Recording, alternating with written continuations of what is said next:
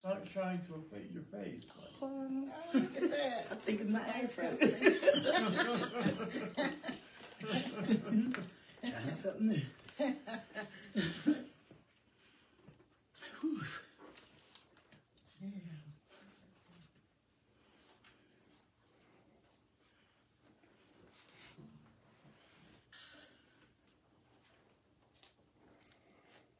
Can you send all over the country like that?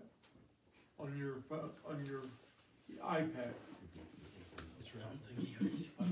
No, he's waiting. He's coming on right now. All right. Praise the Lord. Welcome you this evening to Tuesday evening Bible study, our home group, Tuesday evening home group. And if you're tuning in on the broadcast, we welcome you also. Last time we had a home group, Pastor Woods filled in for me. I appreciate that.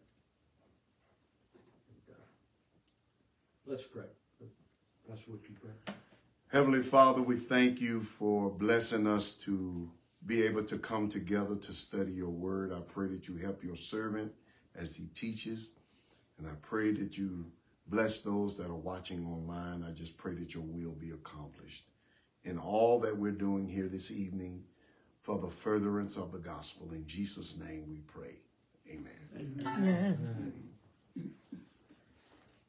Reading from the Gospel of Matthew, chapter 7,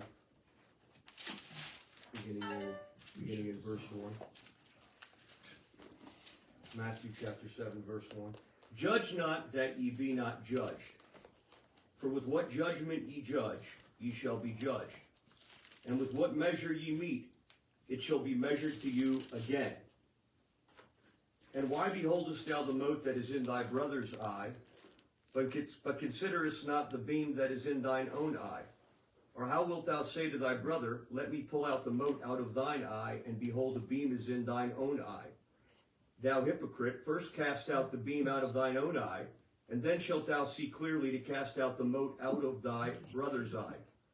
Give not that which is holy unto the dogs, neither cast ye your pearls before swine, lest they trample them under their feet, and turn again and rend you.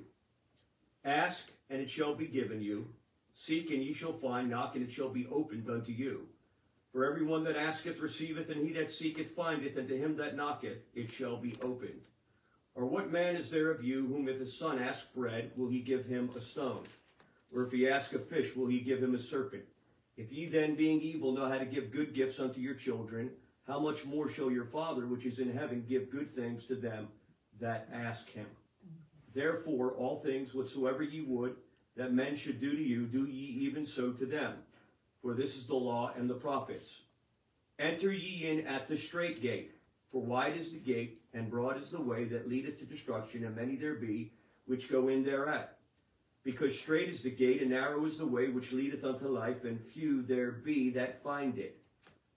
Beware of false prophets, which come to you in sheep's clothing, but inwardly they are ravening wolves. Ye shall know them by their fruits. Do men gather grapes of thorns, or figs of thistles? Even so every good tree bringeth forth good fruit, but a corrupt tree bringeth forth evil fruit. A good tree cannot bring forth evil fruit, neither can a corrupt tree bring forth good fruit.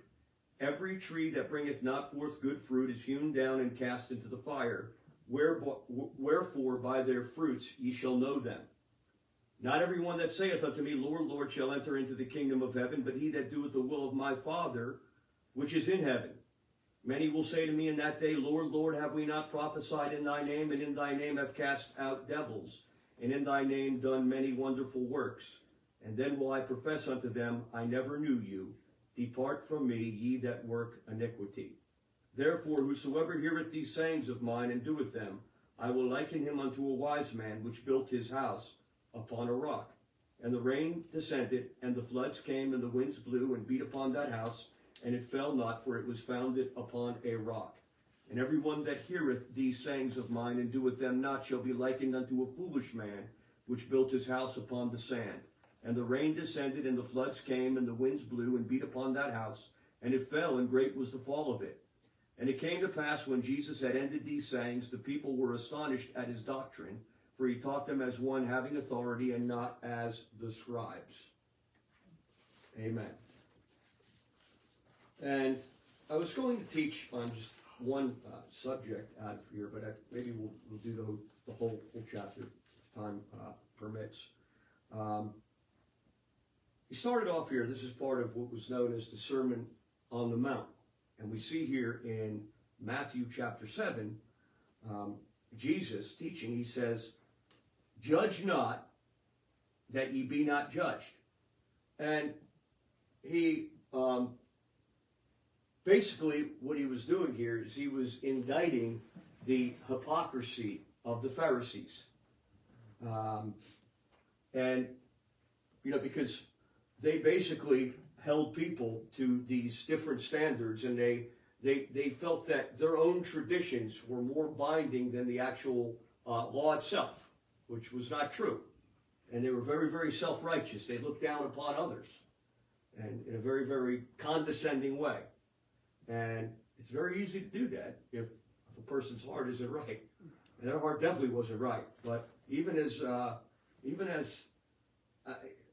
I hate to say it, but it could even happen in Christendom. It shouldn't happen. It doesn't have to happen, but it can happen where people look down on others. But that's not what we do as Christians. And this judge not, is one of the most misconstrued scriptures or misquoted scriptures in the Word of God.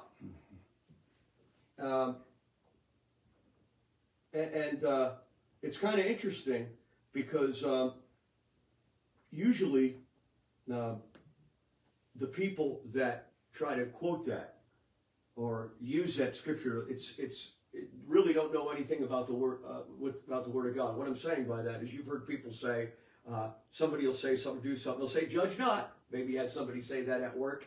"Judge not, lest you be judged." And a lot of times when people do that, I'm not just making a blanket statement, they do that because they're willing to justify themselves.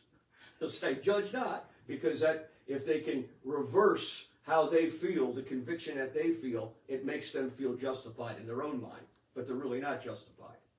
So it's a very, very misquoted scripture. "Judge not, lest ye be judged." And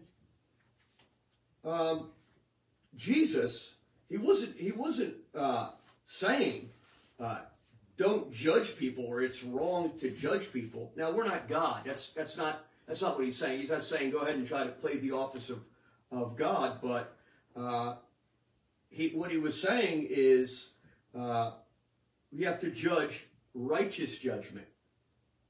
And as we mentioned, the way that the Pharisees were looking at people, it wasn't righteous. It was self-righteous. They had the wrong perspective. Because throughout life, we're going to have to make judgments. We have a mind. We're reasoning individuals. We see things, and we have to decide on certain things. I'll give you an example of that. Different types of judgment. If I was going to go on vacation and I'm going to have somebody watch my house for me, and I have some friends in mind, and I have certain individuals in mind, and maybe one individual, I know that he doesn't take care of his house very well, I'm not necessarily going to have him watch my house and have free reign to my house. I'm not going to be wise and loving. I'm not going to say to him, "Hey, but you know what, my man, you're a slob. You're not watching my house." But I have to make a value judgment in doing that. So I'm going to pick somebody who I feel is going to be responsible with their own things.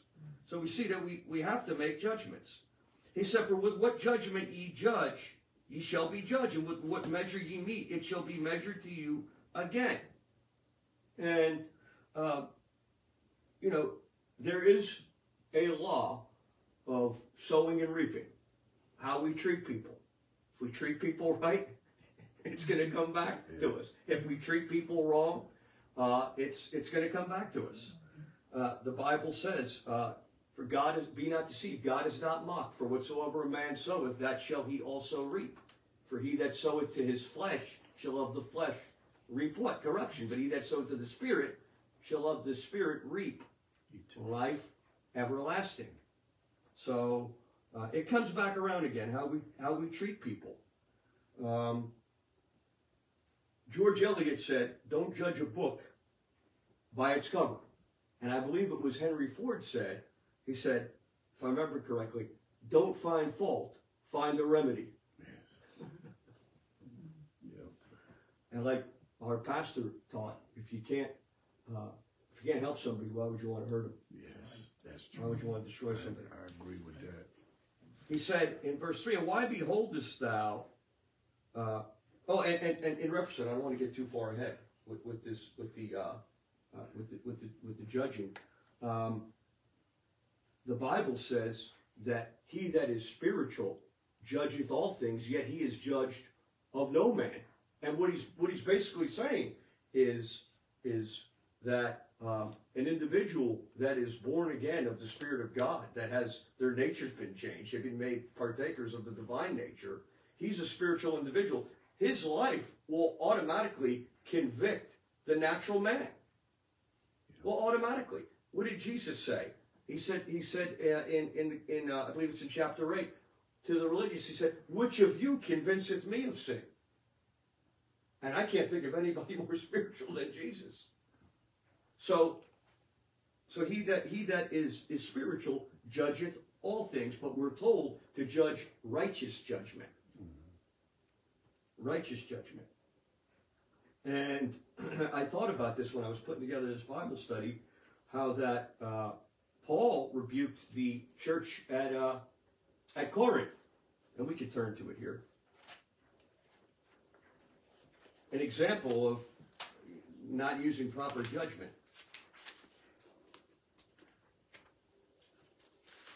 1 Corinthians chapter 5. He said here in verse 1, "It is reported commonly that there is fornication among you, and such fornication as is not so much as named among the Gentiles, that one should have his father's wife. And ye are puffed up, you're lifted up in pride, and have not rather mourned that he that hath done this deed might be taken away from among you.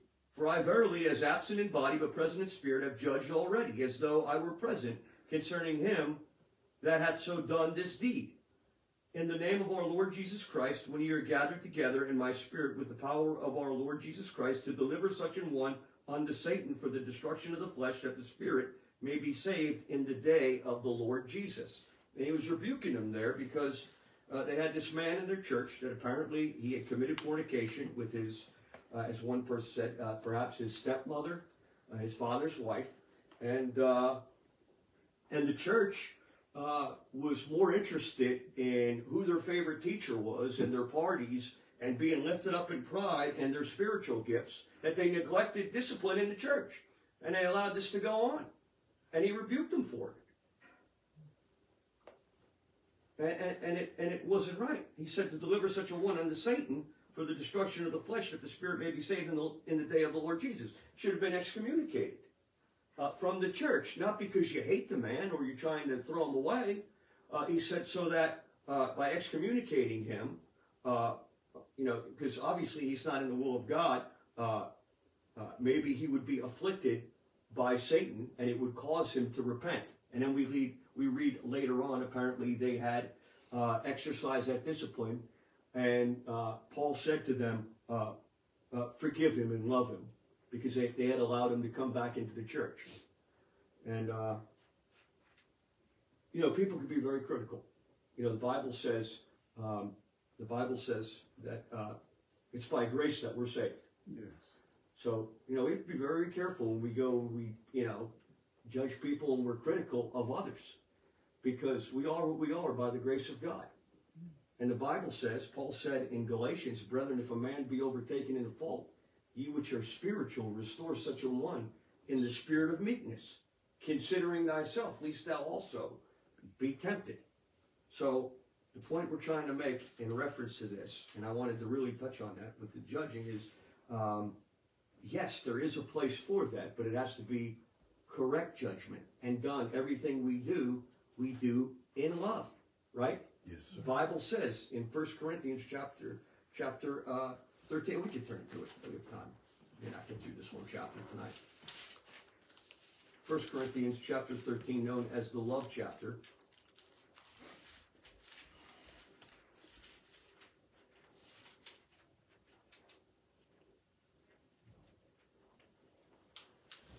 Where the Apostle Paul, he talked about here, and we won't read the whole thing for the sake of time, but over in 1 Corinthians chapter 13, verse 4, talking about the characteristics of love. Verse 4, charity suffereth long, and is kind. Charity envieth not. Charity vaunteth not itself, is not puffed up, doth not behave itself unseemly, seeketh not her own, is not easily provoked, thinketh no evil. And a lot of these are self-explanatory.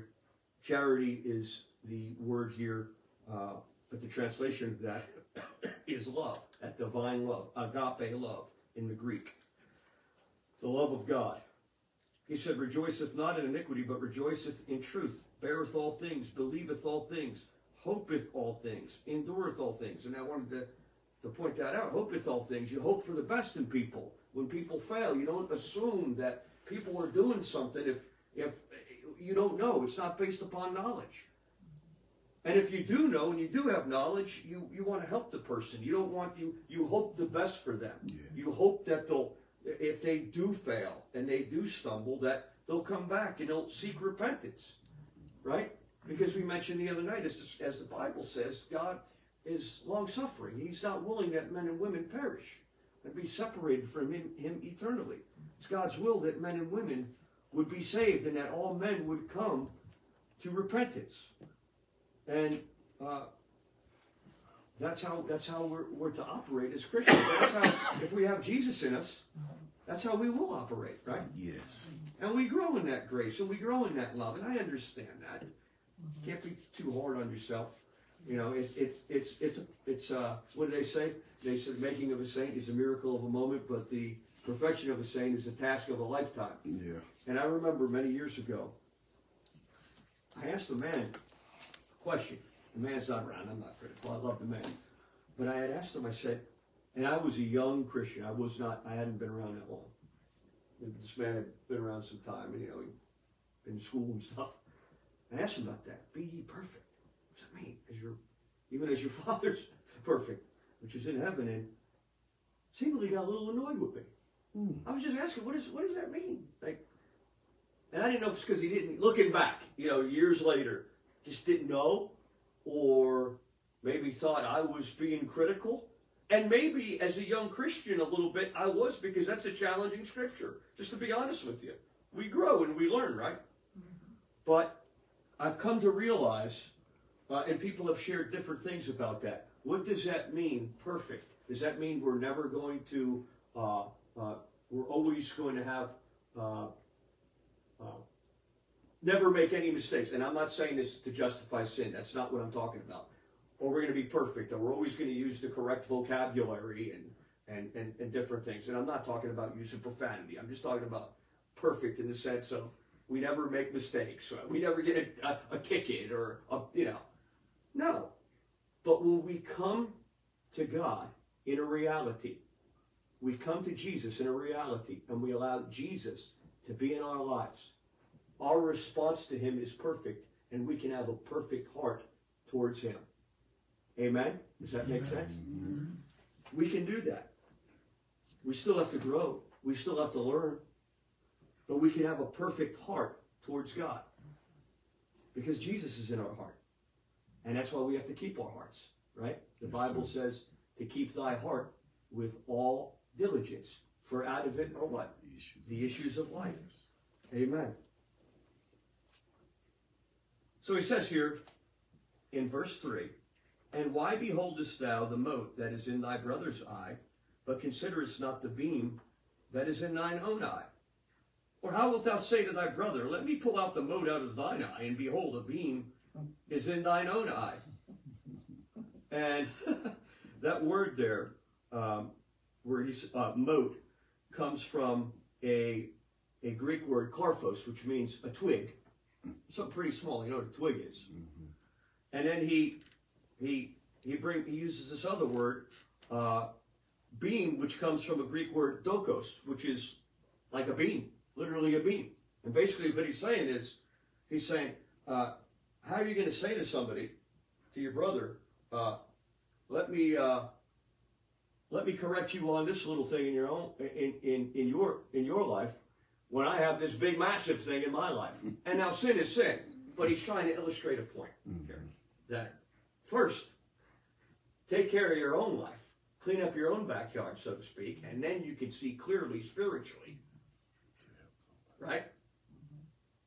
And I believe too that, and I really do believe this, that we have enough work in our own lives to take care of, because we know ourselves better than anybody else, right? Yes, sir. Before we go around moat hunting, so to speak. I believe it was William Law, you may have heard me share before. He wrote a book, A Serious Call to a Holy and Devout Life, and he said, and not that you should go around calling yourself this, he said, you're the biggest hypocrite you know, because you know yourself better than anybody else, right? So we look inwardly, and then we know what to do. Right? He said, thou hypocrite, first cast out the beam out of thine own eye, as we mentioned, and then shalt thou see clearly to cast out the mote out of thy brother's eye. Give not that which is holy unto the dogs, neither cast ye your pearls before swine, lest they trample them under their feet, and turn again and rend you. And he's basically talking about being careless in the dispensing of sacred things. People that aren't going to treat God and the things of God correctly. And right there, what's he doing? You have to make a judgment to do that. Right? In order to do that, you have to use wisdom. Right? You're not judging anybody. And it's kind of interesting, the theme, when you look throughout this. He talks about that a lot. Later on, he goes on to talk about knowing them by their fruits, and this tree won't bring forth this. It's kind of interesting, the theme of chapter 7. Or a lot of what he's talking about, I should say. Ask, and it shall be given you. Seek, and ye shall find. Knock, and it shall be opened unto you. For everyone that asketh receiveth, and he that seeketh findeth, and to him that knocketh it shall be opened. And, and then he goes on to say, let me read this. Or what man is there of you whom if his son ask bread, will he give him a stone? Or if he ask a fish, will he give him a serpent? If ye then being evil know how to give good gifts unto your children, how much more shall your Father which is in heaven give good things to them that ask him? And if we're going to receive anything of the Lord, we have to ask, and ask in faith, right? Yes, sir. The Bible says, he that cometh to God must believe that he is, and that he's a rewarder of them that diligently seek him. But that being said, we have to ask correctly, right? If we ask God for something, and it's not according to his will, James said, sometimes we wonder, why didn't we receive it? Sometimes we ask things for the wrong motive. James said, what, you ask, but you ask amiss, that you may consume it upon your own lusts. And God's not going to give us something that's going to hurt us, yes, right? Because you can pray foolish prayers. I remember one time I was at a laundromat many years ago, and they had on this police show. It was like cops show. Were you guys talking about this? No, but it's funny. It's funny. It was a cop. I thought maybe some. No, it's funny. It was this cop show where they show they go around and they actually show people get arrested, and it was a guy in Atlanta. They had pulled him over, and I'm there watching. I couldn't believe it, and he's standing there like this, and he's handcuffed, and he's praying, and the narrator said, looks like he's praying that they won't find maybe the crack cocaine in his car. Now, if God does answer you, if he does, it's the mercy and grace of God. But that's an example of foolishness. Now, obviously, a Christian's not going to be trying to stow away cocaine in their car, or an 8-ball of cocaine. Right. So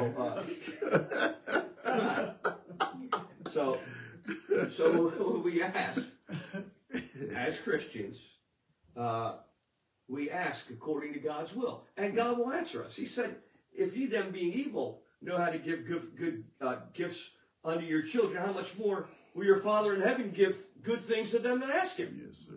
Right?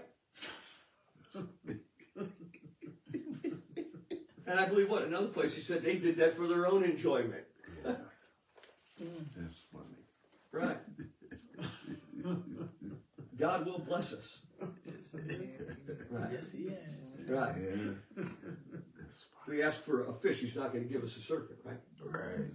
Right. He said, therefore, verse 12, all things whatsoever you would that men should do to you, do ye even so to them. For this is the law and the prophets. And that's where they get that from. You've already said the golden rule. Yeah. Do unto others as you want them to do unto you, right? Yes, sir. Yeah. I don't want people doing me wrong, so I try not to do people wrong, you know. Well, it goes back to that sowing and reaping too. Yes. You know, I wonder sometimes, you know, maybe somebody, and it's true, something you don't think about all the time. I've thought about that before, and I've heard somebody share it. It's not original with me that, you know, as a Christian, sometimes things happen to you, or people may say things you think, I'm just reaping. Maybe even from a long time ago or whatever. Mm-hmm. Fill in the blank. Through. Right. Right. It's payday. He said, enter ye in at the strait gate, for wide is the gate, and broad is the way that leadeth to destruction, and many there be which go in thereat, because strait is the gate, and narrow is the way which leadeth unto life, and few there be that find it. He said, enter in at the strait gate. And what he's talking about there, that word straight, now you can look at that and read over it and just think, oh, he's talking about, the straight and narrow. Not necessarily. It is a straight and narrow. That's not what he's talking about. The strait gate that we're to enter in at, there's going to be adversity. There's going to be obstacles. Yes. We're going to have things we have to deal with and contend with as Christians. But as Christians, the Bible says the way of the transgressor is hard, but the commandments of God are not grievous. We have the overcoming factor. We have Jesus in our life. Yes. So we can make it. Yes. We can make it. Even though there might be stumbling blocks and different things along the way, we can make it. And, you know, we don't always have to go the way of the world. And I thought about that. I'm getting ready to close here in a minute. As Christians, you know, we're told, love not the world, yes, neither the things that are in the world. If any man love the world, the love of the Father is not in him. So we're going in a different direction than where the world is going. They're on the broad way, but as Christians, we're going in through the strait gate. And I thought about a salmon. Salmon's a very interesting fish. They're born in fresh water. They spend most of their life in the oceans, but part of their reproductive life cycle is they will go swim upstream against the current to go back where they're born in fresh water to lay eggs. And what's interesting about that is they go against the current. And if you ever want to do this, you can go online. Katmai National Park, in Alaska. They actually have a live webcam. Brook Falls in Katmai National Forest, and it's amazing. Actually shows a live camera of these huge brown bears standing on Brook Falls. There's this current, and the salmon are trying to come up over the waterfall against the current, and these bears are right Just there with their mouth wide open. I knew he was going to do that. They're just waiting for Just waiting for it. And I'm seeing it. These huge bears. Very smart, man. And some of them make it. But the point is, a lot of them don't. the thing is, they're not going the easy way. They're going against the current. They have to contend with these huge old brown bears, these grizzly bears. And we're going to have to contend with things too. Yes. But we can make it. Jesus said, in the world ye shall have tribulation, but be of good cheer. I have overcome the world. Yes. Ronald's So- dead for a reason. So, Like they said in there. Like, He's just waiting. that's right. So we have, and you know what? The Bible says that the devil walketh about as a roaring lion, seeking whom he may devour, whom resist steadfast in the faith. Because your brethren are going through the same things. The same things are accomplished in them in the world. Right? Sometimes we think we're just all alone, but it's not true. And you hear people talking, you think, man, I was going through that battle, you know. But so we have a choice. We could go in at the straight gate, or the which leadeth unto life, or the broad way, which leadeth unto destruction. But we want to go in the straight gate, which leadeth unto life. Because the Bible tells us that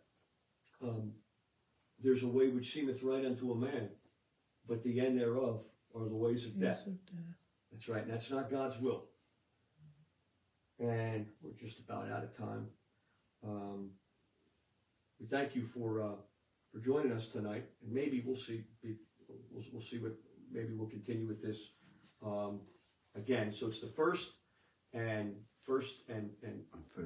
third Tuesday of every month, and we hope that you enjoy the teachings. You can look at some of them on Facebook. Some are on Facebook, some aren't on Facebook anymore, I think, but on YouTube.